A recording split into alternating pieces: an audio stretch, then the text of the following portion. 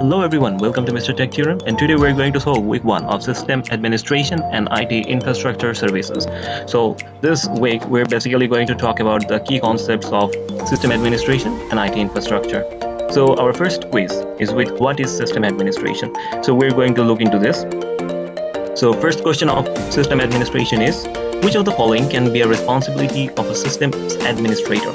Okay, by being a system administrator, okay, so you have to setting up a new user accounts and machines, maintaining servers, troubleshooting user issues, so basically all of the above. Second question, which of the following make up IT infrastructure? So basically you need a hardware, software, network and operating system, so basically all of this. Which of these is considered as a server? A software that provides a service to other software, obviously. A software that provides a service to another machines. A computer that provides service to other computers. So basically 3 of them, not the first one. A KVM switch is used to switch between multiple computers using one monitor, keyboard and a mouse. Which of this server hardware can you stack on top of each other in a server rack? Basically rack and blend. With cloud computing, you can access your data user applications from anywhere in the world as long as you have an internet connection. What are the benefits of cloud computing over local computing? So they are smaller starting cost for cloud computing, and software updates are handheld by the company providing the services. Services are accessible from anywhere in the world. Okay, so basically 3 of these are the answers of our benefits of cloud computing. Local computing, sorry. Cloud computing over local computing. 8. What are the benefits of local computing over cloud computing? Okay, so that was benefits of cloud computing over local computing. Okay, so basically it seems to be the same question, right? What are the benefits of cloud computing over? What are the benefits of local computing over cloud computing? Okay, so there's a difference. So basically you have to complete the control of the IT infrastructure, and then updates can be handheld at any time, whenever you need. Okay, so that's about IT administration. So now we are going to our second quiz, which is about administration tasks. So system administration's tasks, what are these? First question, which of the following is a good policy to enforce a password? This is long password length, mixture of symbols and numbers. And then second question, which of these is a part of hardware lifecycle? This is a retirement, procurement and deployment. These 3 are part of hardware lifecycle. Okay, so that's it.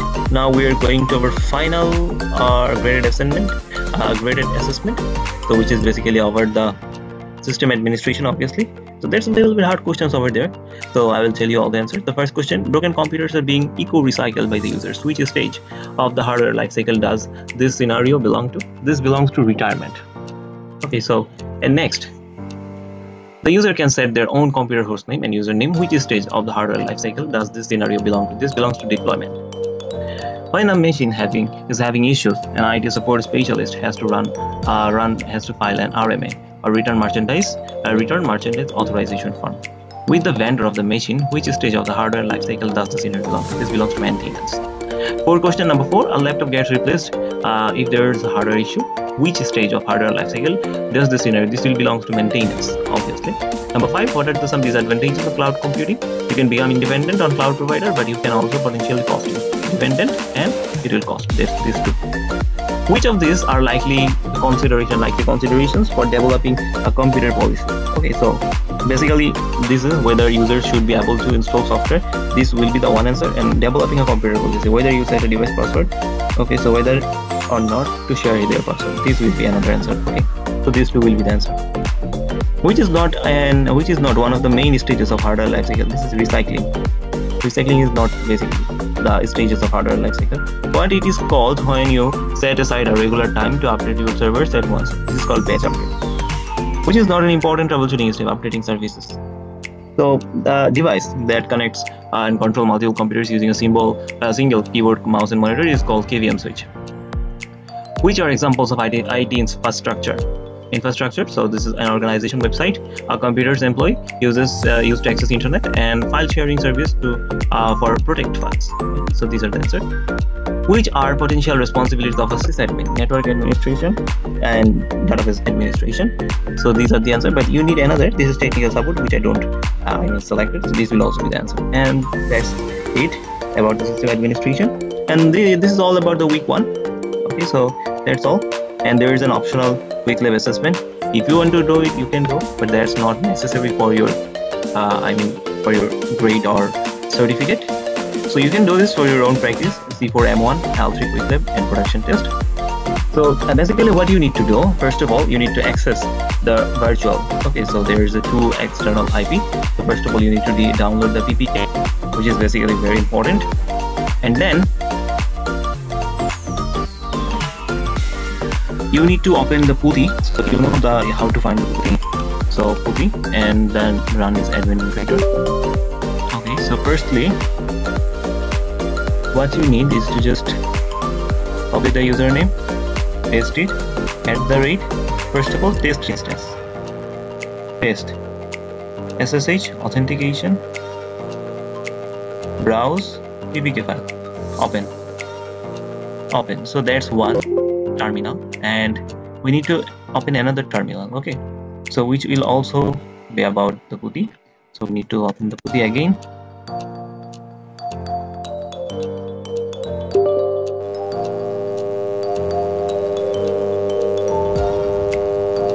Paste @proved server v. Okay, auth, browse, PPK, open. Yes, so there is two terminal. You can see one is about imported open SSH key, and the other is about the important open SSH key. So there is two versions. Okay, so if we went to the part of the scenario, there you can see there is a prod server and test instance. Okay, so there's first of all we need to do a reproduction test. Okay, so for this in Apache Tooleder, so first of all we need to check this out in one of our. Okay, so we press enter, www.examples, enter.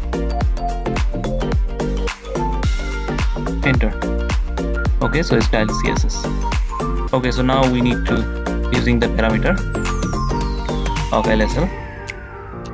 Okay, so now we need to add the missing permission to the file of chmod. Enter.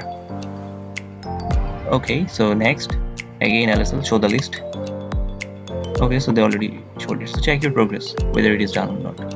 So the fix the test instance is done. Okay, so now what you can do again, do this for your second server. Enter, and again two commands at the same time. Now show the list. Enter. Okay, so CSS show. Okay, so check your progress. Fix the production rate. Okay, so that's all. You can end the lab. Okay, so cool, man. Cool. Submit, and then press next.